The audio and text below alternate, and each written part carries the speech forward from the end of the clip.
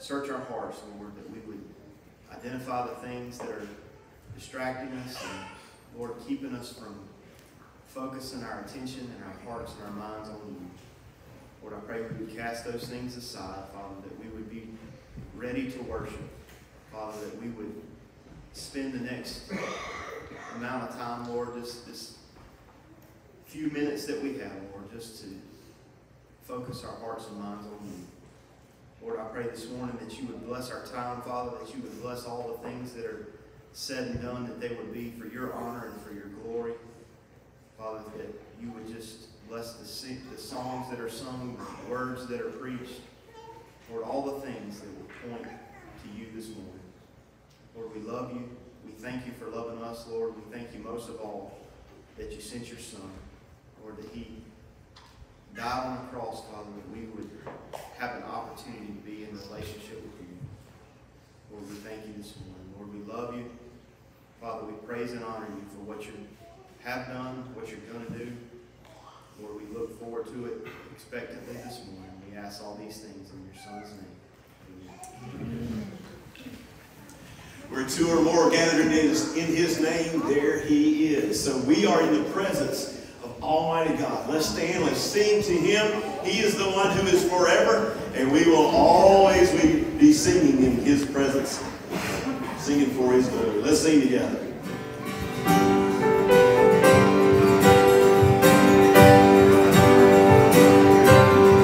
Sing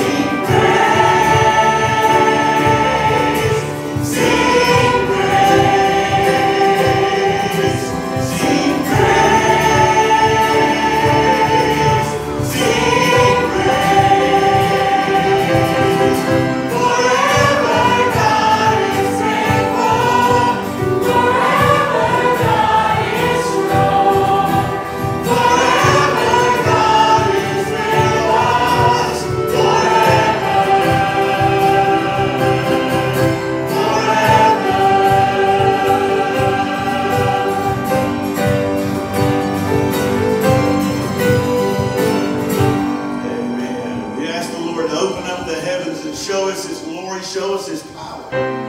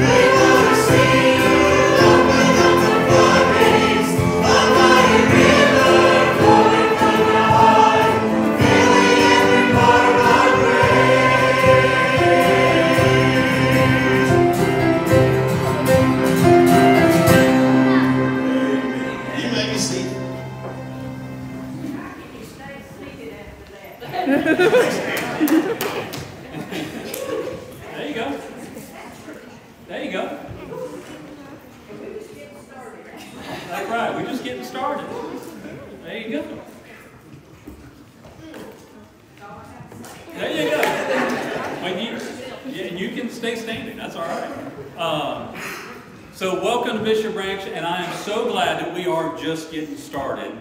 And I pray that what we do here this morning will glorify God. He will be pleased with it. And that in that moment, you also will be impacted by it. And that you'll have an encounter with your Creator. Listen, He loves you. He's got a better plan than I could ever have for myself. He's got a better plan than you could ever have for yourself. So let's discover that together today. Let's see what He wants to do in our midst. And there are all kinds of ways this happens, okay? We can gather and worship. That's what we need to do. We're called to do it. He's worthy of it. We are, hopefully you've been in a small group this morning, or you will be this evening, or sometime this week. We can grow together spiritually. We should be committed to that. We should be engaging His Word every week and being in prayer before Him. And then we need to be multiplying and serving His kingdom. And so, do you understand that when you actually go and do what he tells you to do, it actually builds your maturity? Okay, it's not like you got to choose maturity or serving. Discipleship versus evangelism. No, those things are not at odds. When you do that, it grows you. It grows this church. It grows us more into the likeness of Christ. And so we want to encourage you, if you're not engaged in a small group, get in one. Okay? That's the way we do community together. If you're not serving somewhere in the church, if you're not serving the body of Christ in some way, let us help you figure that out. Okay, that's why we're here. We do a lot about missions, right? We push a lot about missions, and some of y'all might even think maybe too much. How can we do that too much? Okay, it'd be like we preach the gospel too much. Come on, you can't do that too much, all right? And so when you get engaged in missions on whatever level that is, it actually helps mature the church. And so one of the ways that's going to happen here soon is we have this amazing international mission opportunity right here in our backyard. Okay? SEND North America, that's our North American Mission Board, a Baptist North American Mission Board. They have a group they call SEND, and we have a couple of missionaries, Tim and Jody Cross, who one of the main focus of their mission is to help these refugees that the United States government has brought into our midst. These are legal refugees who are escaping war. They're escaping horrors that you and I can scarcely imagine. And they've got their family, and they've been brought here, and they don't know how to shop at Walmart. They don't know how to do these things, okay? They don't have anything when they get here. And so we have an opportunity to learn more about what it means to maybe partner with them here in our own backyard and how we can be a part of that process. So April 30th, that's a Tuesday night. April 30th, it's in your bulletin, but I really want to draw your attention to it. A lot of times each month we might have a men's event and a women's event on a Tuesday night or Monday night. This month, April 30th, we're going to do just a men's, women, kids event, okay? We're going to put it all together. And Tim and Jody are going to come and explain the what and the how and what it looks like and the impact that it has and the opportunity that it has. So this will be a really neat opportunity to find out how we are meeting the needs of people who are in desperate need and opportunities to share the gospel with them as time goes on. It's a neat ministry. It's an international mission trip right here in Pendleton, Central Clemson. All right? You don't have to drive or get on a plane and go really far. It's right here. All right, so April 30th, here at the church in the fellowship building, we'll have a meal. We'll have childcare for the youngest. And then we will, the kids actually have heard a little bit from Tim and Jody at GAs and RAs. And so they'll be a part of that as well. So you get to eat and then hear about this. And so I know it's a little different, so we wanted to emphasize it a little bit. Make sure everybody understood. And if you have any questions about that, please let us know. But there's some neat opportunities on the horizon for this, okay? So, really cool. I think y'all got to go this week. You had how many people there? 51. 51 people went and to go prepare a house for one of these families. All right? And it was a lot of cleanup that was needed, and so a lot of opportunity here. So, mark that down on your calendar. April 30th is a Tuesday night at the end of this month, and we'll hear about that. So, wanted to make you aware, all right? But understand, that is part of how we glorify our Father. That is how we expand His kingdom, and that's how we grow in more and more in the likeness of Christ, is when we do the things He said to do. Amen? Amen. All right. So isn't He good? Yes. Maybe. Isn't He good? He is good. He is good. Amen. So let's go in the goodness of God this morning. Let's worship Him for what He's doing and what He will do and rejoice in that. Amen? Let's do it.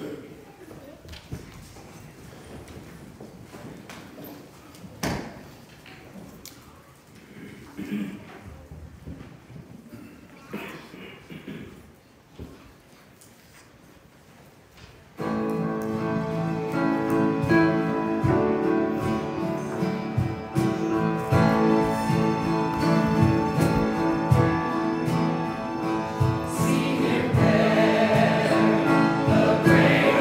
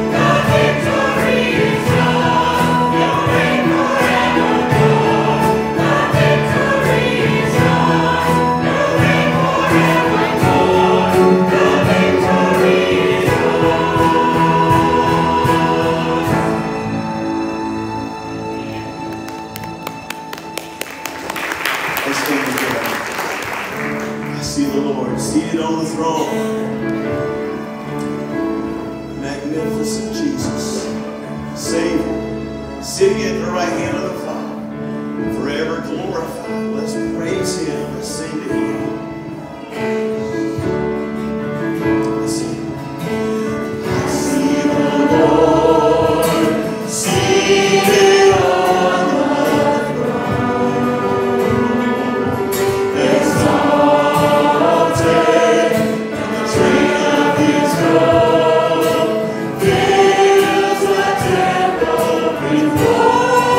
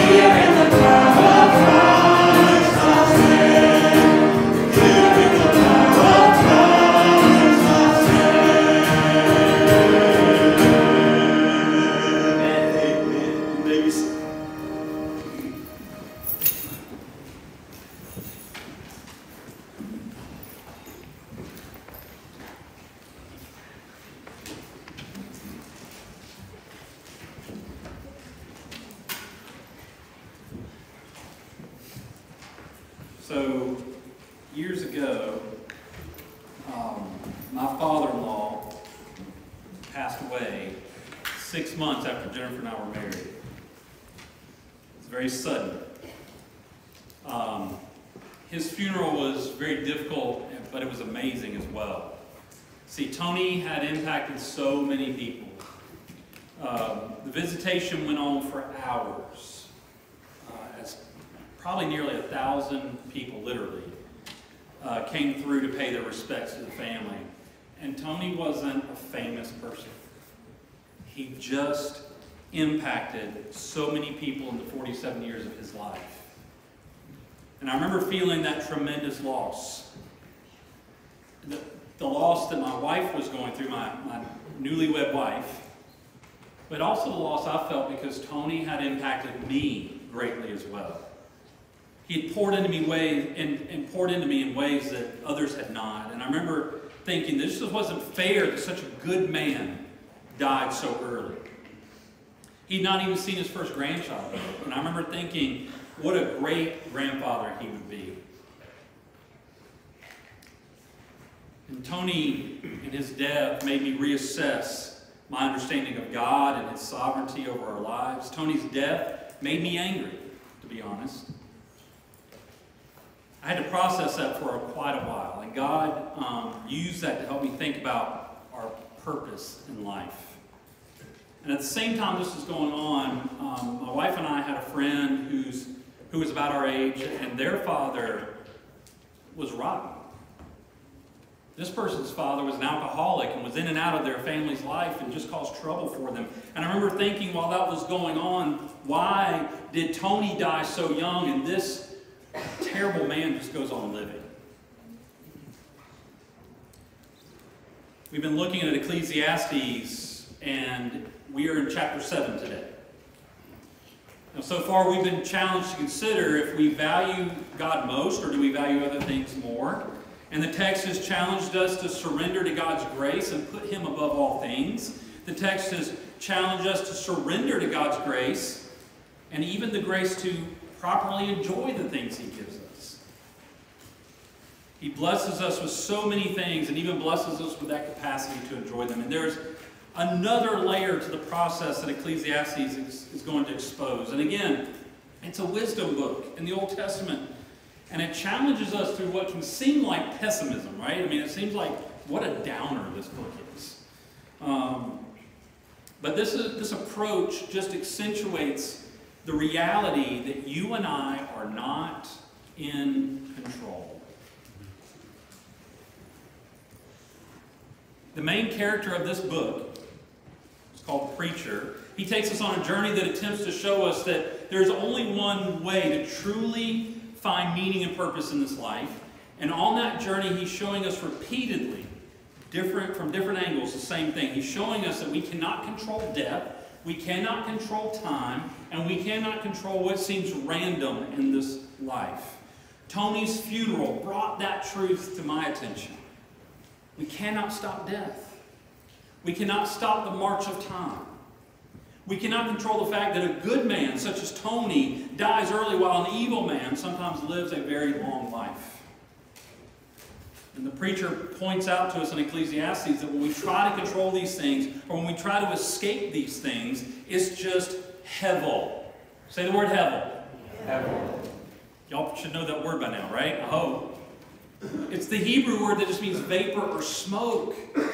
And trying to control death, time, or the events of this life it's like trying to hold on to vapor in your hand. You just cannot do it. So let's look at Ecclesiastes 7. We don't have time to go through the entire passage, but understand that we'll have a whole part 2 next week on this.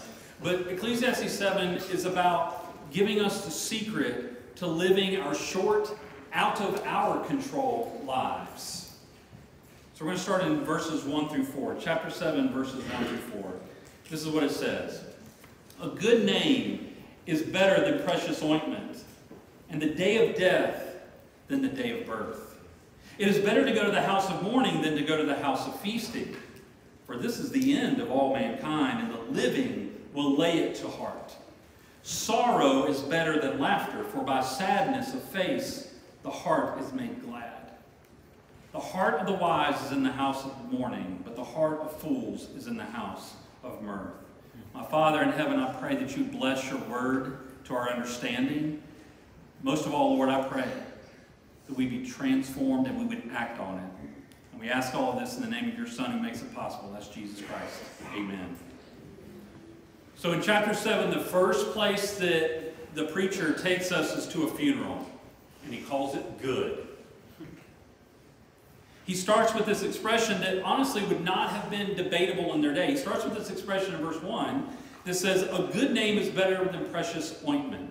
Now, a good name refers to a good character, an authentic reputation, not a put on, an authentic, good character.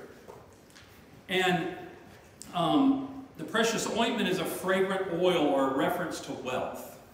So he's saying that both are good. He's not saying like, oh, a good name is good and wealth is evil. No. He's saying they're both good. But he's saying that the good character, the truly good character, is worth way more. Now that would not have been debated in their honor-shame culture of that day.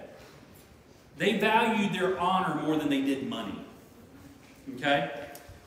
And he uses this to say, okay, you know this is true basically. In the same way, the day of death is better than the day of birth. That's the shocking part. Why is the day of death better than the day of birth? Well, he's saying that at funerals, it's way more instructive. Funerals are way more instructive than baby showers. They're way more instructive about purpose of life. And the next 3 verses is going to expand upon this funeral idea. So going to a person's house of mourning, that's a person who's lost a family member. They're having a funeral. And going to their house for a funeral is way more instructive than going to their house for a party. Wise people take to heart the brevity of life, and that's what a funeral reminds us of. Wise people accept the fact that they are not in control of death, time, or the events of this world. Fools try to party away or pretend away the reality that we're all going to die. Fools try to insulate themselves from death's inevitability. You know, the people that seem to be most afraid of death are the ones who've spent their lives pretending it away. Because they have no hope when death comes and takes a loved one. They have no hope when the cancer diagnosis comes. Because they've spent their life pretending this away and acting like it's never going to happen to them. And because they've denied that reality, they live a life without real purpose. And they are in a daze about life because they deny death's inevitability over their life. They're literally intoxicated by denial. But a funeral, the day of death, sobers us up from the stupor of denial. Some who attend funerals have been so, I've watched this happen, they've been so intoxicated by this denial of death that a 1-hour funeral only might get them to the hangover for a few minutes, and they're imbibing this denial before the dirt even covers the coffin. They leave there unchanged, unfazed, because, by golly, that ain't going to happen to me. Now, they would never intellectually say that, but that's how they live their life, pretending this away. The wise person will not run from death when it presents itself. The wise person sees the death of friends and loved ones as a constant reminder of death's inevitability of us all. And then it takes us further if we're in Christ, because Psalm 90, Ecclesiastes is a book, Ephesians 5, 15 through 16, there are so many passages that call us to live wisely because time is short. Moses, the psalm attributed to Moses, Psalm 90, he said, Lord, teach us to number our days that we may get a heart of wisdom. Don't act like the days are unlimited. They're not. The Christ follower grieves the loss of loved ones because death separates us from our loved ones. But Christ followers are sober-minded about the precious time that God has given us to do His will and not our own. Christ followers grieve, but we grieve with hope because we know that death does not have the final say over this world. Christ followers know that life is short, but we do not use that as an excuse to party or shirk away responsibility. You only live once is not a justification for vacation. Christ followers replace "you only live once" with "you only get one life to live for Christ." And the secret to life, the secret to navigating this short, out of our control life, is to surrender to the truth that you're not in control and life is short. Just surrender to that. And it doesn't matter how much you want to change it. It doesn't matter what you do. That will not change it. You've obviously heard the marathon runner who gets a heart attack at 40, right? You've heard about those who are health freaks and they eat all the best food, but they still get cancer and die early. I mean, you can't control it. But then you have these other people like my great-grandfather who ate fatback bacon and eggs every morning of his life. He even drank moonshine for a while when he was younger, almost died from it. He lived to 101. I obviously do not have his genes. Let me tell you something. Oh, he had a full head of hair too. All right? You and I don't get to control these things, and it's just delusional to think that we can. And when we live in that delusion, we cannot expect to have a clear picture of our purpose in this world. It is heaven to try. You cannot make life last longer. You can't control death, time, or events. Only God is sovereign over all these things. And the sooner we accept this, the sooner we access the wisdom and peace He wants to give us. And that worldview changes our perceptions and priorities. And when your perceptions and priorities get transformed, your daily decisions get transformed. This trickles down to how you spend every dime and time. Okay? And that's what the next verse is going to tackle, the next couple verses. In verses 5 and 6, it says this: "It is better for a man to hear the rebuke of the wise than to hear the song of fools. For as the crackling of thorns under a pot, so is the laughter of the fools, and this also is vanity." We don't like hearing a word of rebuke. We'd rather go to the party. We'd rather sing the songs. But if you think about dry thorns under a pot, you light them up, it flares up. You know, if you ever burn dry brush, you can see this. It just flares up. It's really bright for a second, then it's gone. And there's not a whole lot of heat. And your dinner don't get cooked when you're cooking over one of those. All right? And by the way, the rebuke that transforms your life, that you take to heart and you accept the discipline and you accept the correction from someone who loves you and has godly wisdom, that lasts a lifetime. It's ultimately better for us to be rebuked than to be at a party. Now, there's nothing wrong with having fun. But sadly, many of us use fun to distract us from our uncertainties and our fear of purpose. We selfishly do not want God to determine our purpose, and deep down there is a conviction that comes with that we're not willing to admit or acknowledge, but it's there. So we distract ourselves from that conviction because we don't like the yucky feeling that it brings. So we rationalize our disobedience away, and the rebuke from godly and wise people in our lives, even though it's a gift that will have the greatest impact for our good than any momentary gratification, we still ignore it. And in a way, this preacher in Ecclesiastes is rebuking us here. He is calling us out of the common ways that we skate through life, chasing hevel. And this leads to a series of statements that comes next in the passage. First off, we can chase it in all kinds of ways, but power, having control and authority over some things, it just fuels our delusion of our control sometimes. It corrupts people. It can even corrupt the wise, he is saying. In verse 7 it says, "Surely oppression drives the wise into madness, and a bribe corrupts the heart." Now, this is not the only place that a proverb like this is mentioned in Scripture. But even a wise person can become a fool when they think that they actually control things. So instead, verse 8 challenges us to have a bigger perspective and be patient instead of proud. It says, "Better is the end of a thing than its beginning, and the patient in spirit is better than the proud in spirit." You see, the end of the thing shows us a bigger perspective about the thing, right? So the end of someone's life gives us a bigger perspective about their life. We do not always have access to that perspective. We can't know what's going to happen in the future. We can't always see now what will be.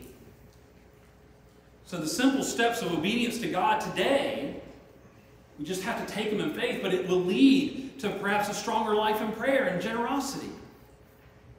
It can lead to greater maturity, but we can't always see the maturity now. That's later. The end of a thing is better than the beginning.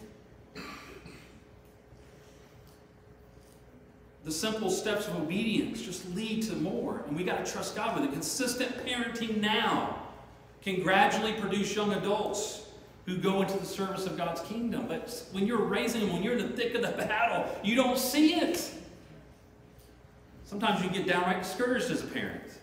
We cannot see how church planting will work, but in a few years we'll look back and see that what we started now had paid off in ways we never expected. And this leads to his statement in verse 9. Be not quick in your spirit to become angry, for anger lodges in the hearts of fools.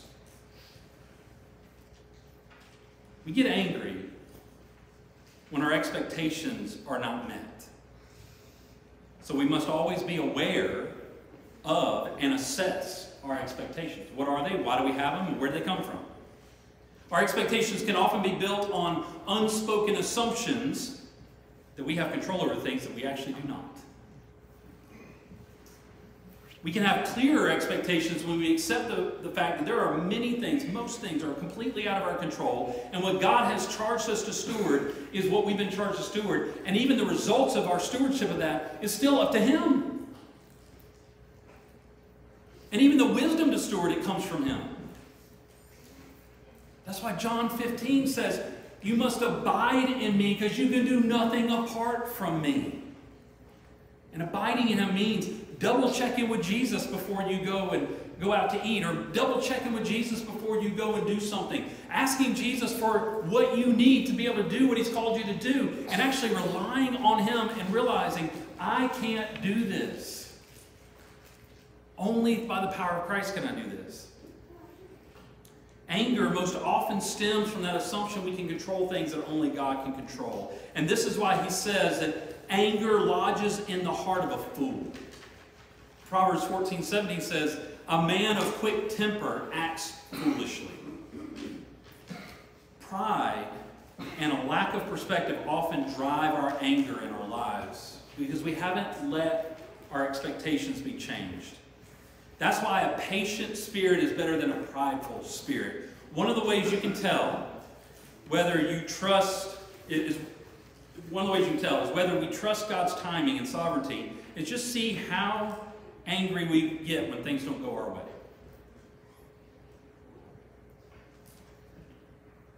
It could be anything from your tire going flat to your kid rebels. Or maybe someone you loved, like Tony, died at 47 years old. Can we really trust the God who spoke it all into existence, who says, I am here, and I am all-powerful, and I'm above all things, and there's nothing in your life that takes me off guard? Do we really trust Him or not? Look at your anger, and you'll see if you trust Him or not.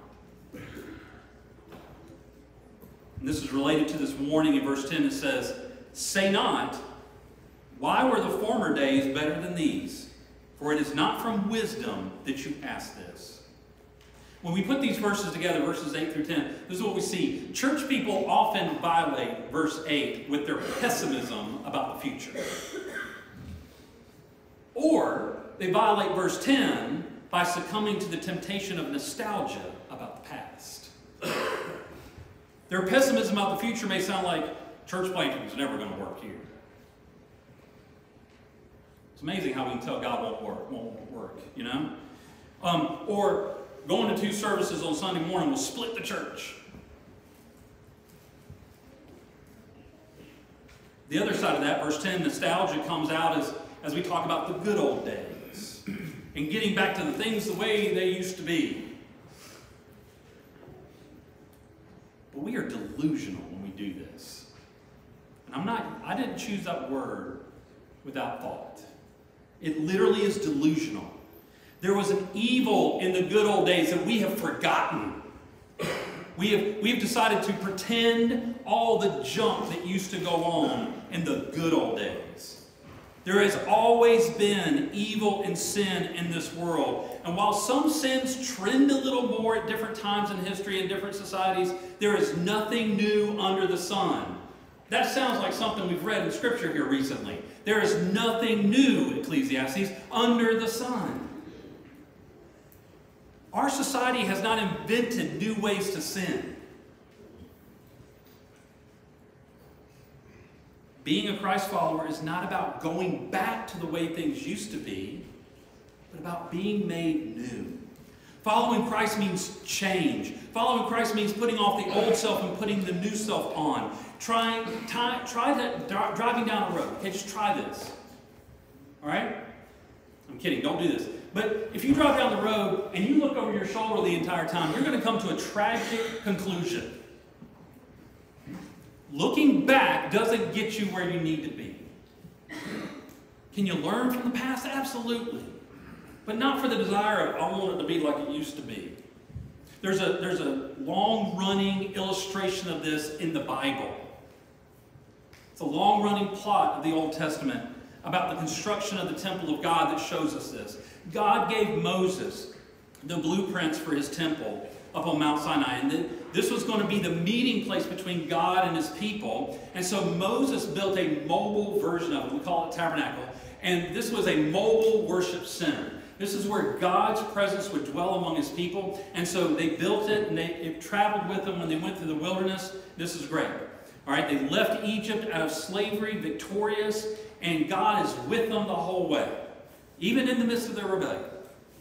But centuries after Moses, King Solomon comes along, and he built a permanent temple in Jerusalem. And it was known for its grandeur. This temple was later then torn down by the Babylonians. I mean, can you imagine, oh, if we just build this building, it's going to be all right. And then the Babylonians tear it down. And then God worked through two men, Ezra and Nehemiah, to return to Jerusalem and rebuild the temple. But those, and we find this out in those books, that some who saw the second temple, this new temple, complained because it just wasn't as grand as the first one. It's not like it was in the good old days. You know, back when Solomon had 1,000 women in his life, back when all the kings of Israel, of Judah and Jerusalem were worshiping idols, back in the good old days, right? When everybody was so faithful. Isn't it amazing how we can cloud our understanding of what's true? Do you know the word nostalgia, by the way? I heard this the other day. They were doing a whole report about the history of nostalgia. You're going to say, okay, you are a total nerd if you listen to that. I am. So, the word nostalgia came up and was the name of a disease that afflicted soldiers on the field. It was from a bacteria, and they called it this because it made them long for home and they couldn't do their jobs. Like it was just the psychological impact of this literal disease in their life. So nostalgia is not a good thing. I'm just going to say it, all right? So here's where it goes. Back in the good old days, Solomon's temple is what they were looking for, but they had no idea about the glory that was going to come in the second temple. Yeah, it was smaller, but you know what? God in the flesh would walk through this temple. Jesus Christ would come and walk into that temple. God's glory would come in ways they never expected. Now, it didn't happen for almost 500 years. Ezra and Nehemiah didn't get to see that. And some of the things we're going to do today as the people of God, we won't get to see the full results in our lifetime. What we do today is going to impact generations to come. If we are faithful, it'll impact them well. If we are unfaithful, it won't impact them for the kingdom. It's up to us to pass it on. When Jesus came to that temple, by the way, guess what he did not say? I'm going to take you back to the way things used to be. That was not the message of the gospel. He didn't say, hey, I'm going to do things the way you prefer. That's not the message of the gospel. No, he declared, this world is broken, and And he came and proclaimed to fulfill God's plan of redemption for it. He proclaimed that things were going to be different now because God's promises and plans were moving forward. He did not promise to take Israel backwards. He was moving things forwards. He said, you cannot put new wine into old wineskins. That's a figure of speech. He's talking about the new covenant that he has brought.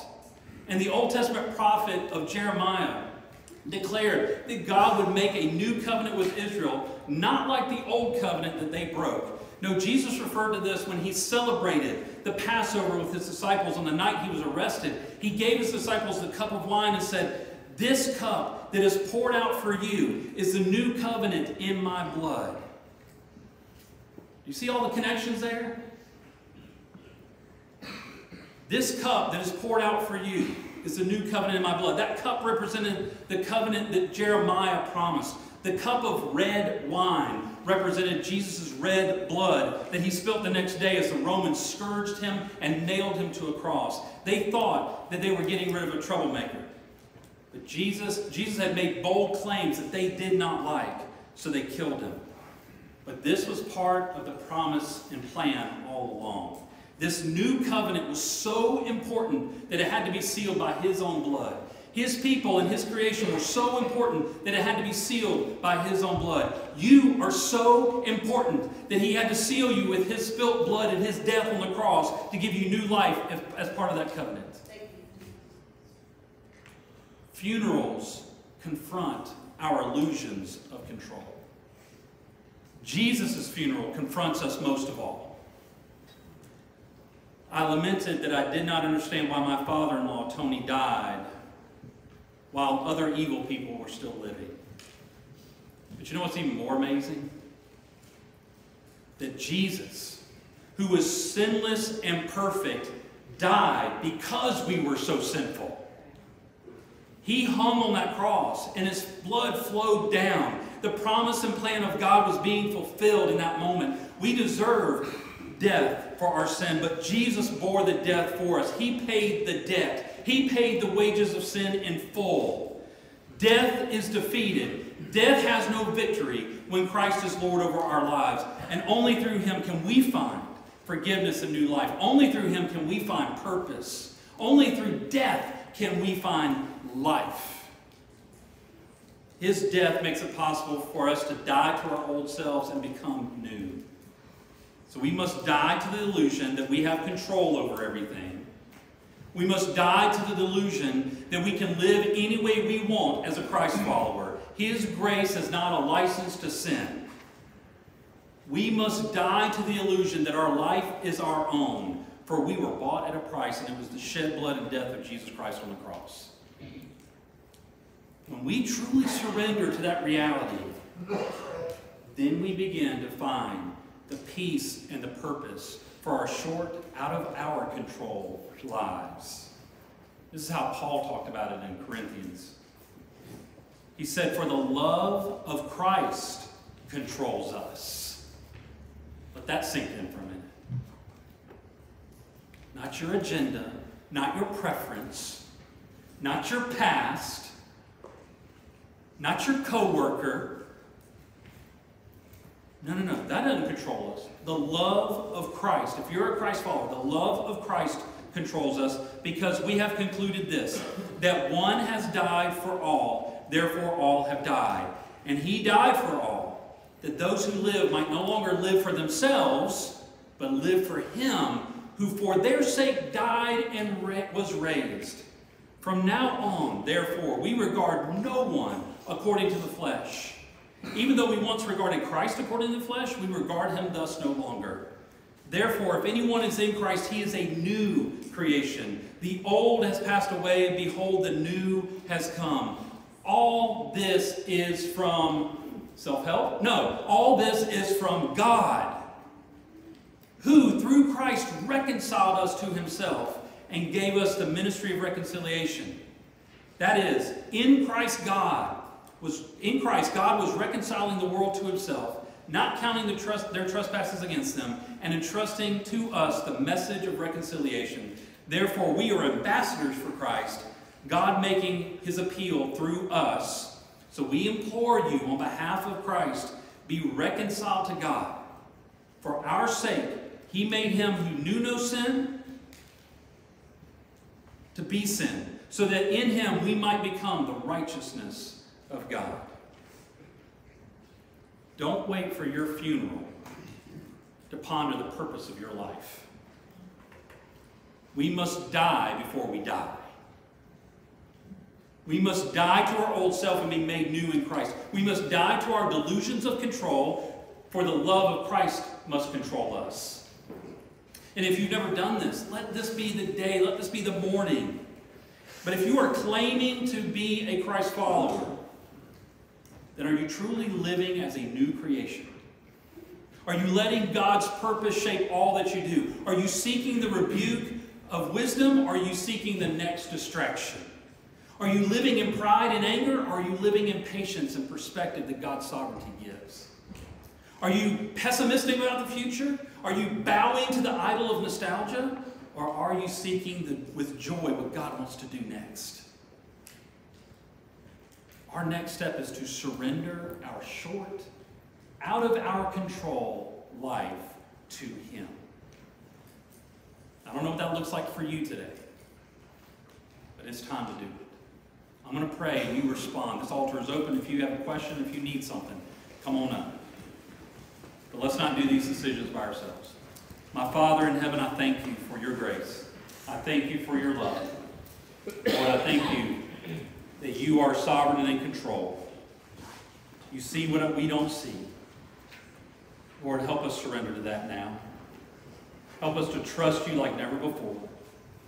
Lord, let it shape our lives. Forgive us for chasing heaven. Forgive us for bowing down to other things. Lord, in this moment right now, change us and equip us for what's next. Lord, we joyfully rejoice in what you're about to do. And it's in the name of Jesus we pray. Amen. Let's stand together.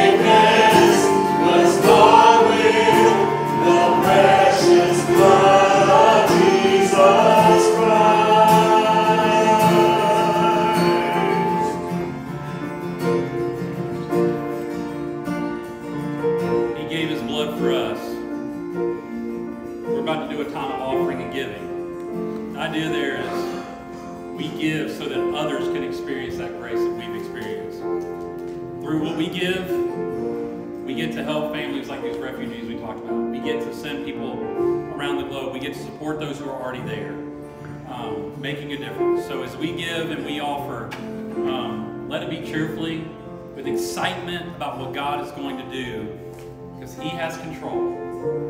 Let Him control this part as well.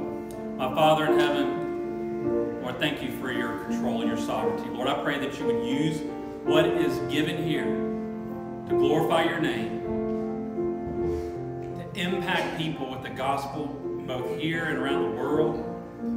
Lord, to meet needs where it's needed. And Lord, that you would be glorified and pleased with it all. Lord, as we give now, let it be pleasing to you, transformative for us, and expanding of your kingdom. And we pray this in the name of Jesus Christ. Amen. Oh, what a Savior! Isn't He wonderful? Sing hallelujah!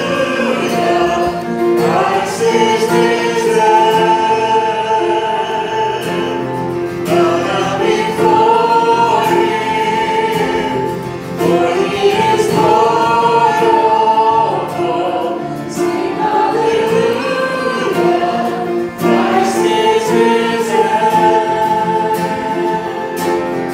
Oh, what a Savior! Isn't He wonderful? Sing hallelujah! Christ is risen. Bow down before Him, for He is Lord of all. Sing hallelujah! Christ is risen.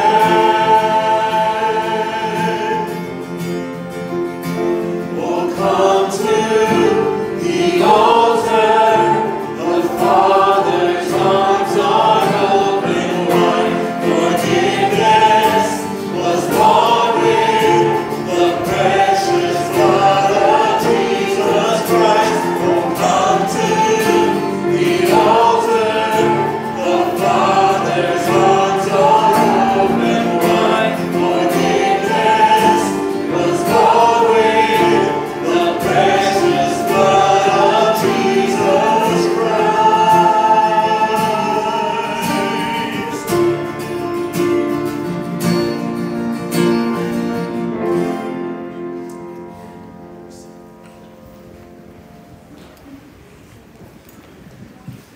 Since we've been talking about the new covenant that cup represented, in Luke chapter 22, it says this, "And when the hour came, Jesus reclined at the table and the apostles with him, and he said to them, I have earnestly desired to eat this Passover with you before I suffer.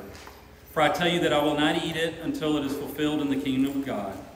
And he took a cup, and when he had given thanks, he said, Take this and divide it among yourselves. For I tell you that from now on I will not drink of the fruit of the vine until the kingdom of God comes. And then he took bread, and when he had given thanks, he broke it and gave it to them, saying, This is my body which is given for you. Do this in remembrance of me. And likewise the cup after they had eaten, saying, This cup that is poured out for you is the new covenant in my blood. But behold, the hand of him who betrays me is with me at the table. For the Son of Man goes as it has been determined, but woe to the man by whom he is betrayed. And they began to question one another which one of them it could be who was going to do this. Even in that moment, there was conflict. The world does not like the gospel going forward. There was one among them, Judas, who was not part of this new covenant. This is a covenant meal for believers. So we always advise that if you are a believer, partake of this. If you're not sure, don't. Or if you know you're not a believer, don't partake of it. Because this is a covenant meal that is celebrated between God's people and him. But if you've got questions about that, don't leave here without asking about that. Why is it that way? We'll be glad to help. Okay? So this is for believers. So with that said, we are going to pass out these elements. And I want you to ponder the fact that he gave his body for us. That's how much you're valued by him.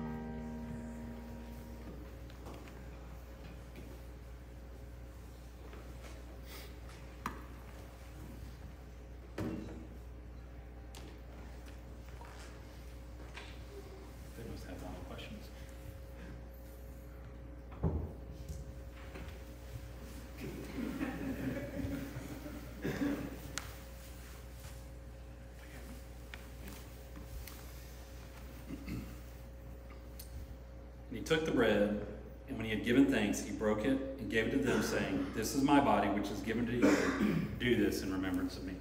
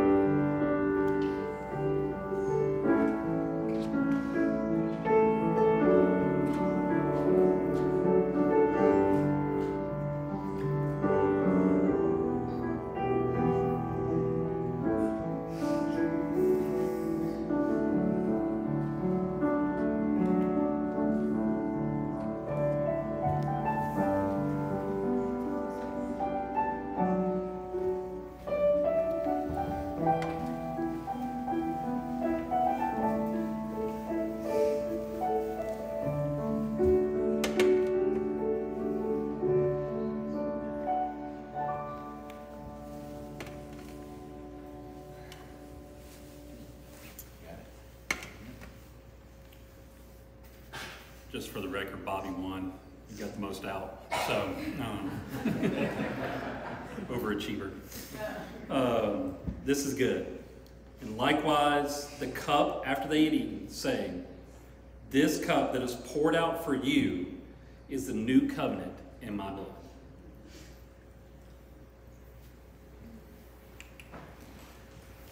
Our gracious Lord, we thank you for this new covenant that you made possible. Lord, as we go forth from this place, use this time of celebrating that covenant to fuel and empower what we do. Give us a bigger perspective. Give us patience to trust your sovereignty and your control. And Lord, that you would use us in mighty ways this week to further your kingdom, to proclaim it, to be your hands and feet, and to be a testimony to the world of how good and gracious you are. Lord, I thank you for this reminder. I'm thanking you right now that we get to celebrate you here and when we walk out this door into the world we go into. Lord, let your love control us. And we ask this in the name of Jesus Christ, your Son, our King of Kings, our Lord of Lords. Amen. Amen.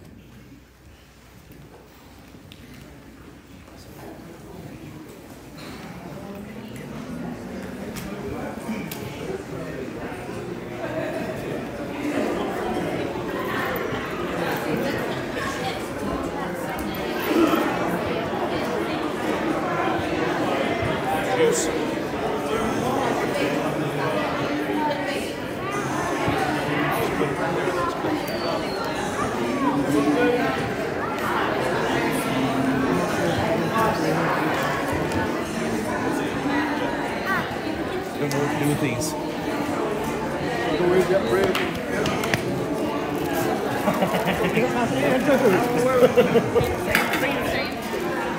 Come here. Rick.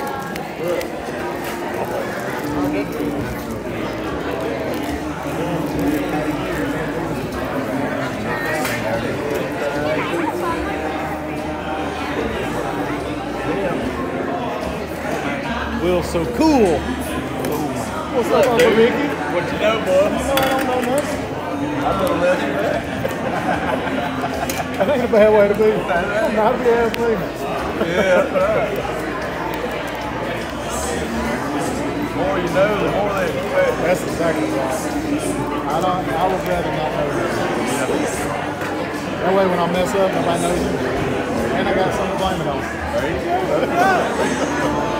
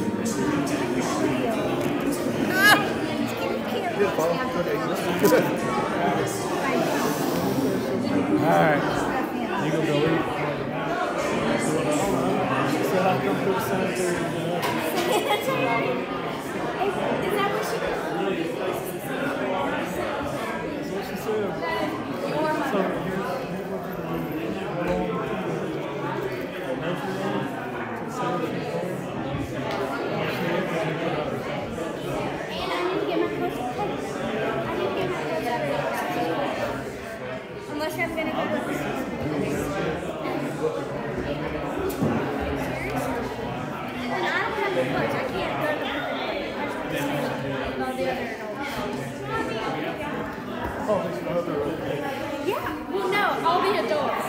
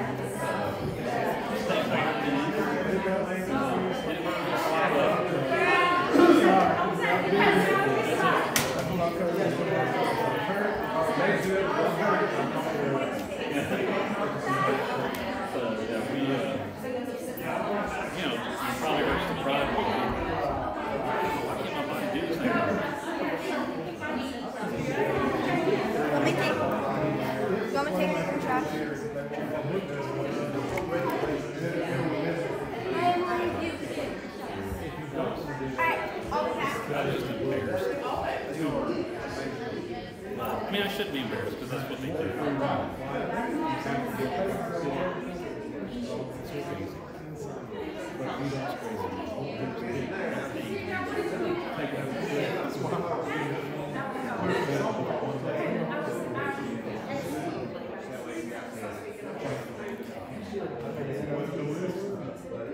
Anywhere within that region, which is basically Ethiopia. Are you mad at me? I can do what I do too. Why not? It's funny. To the Seychelles.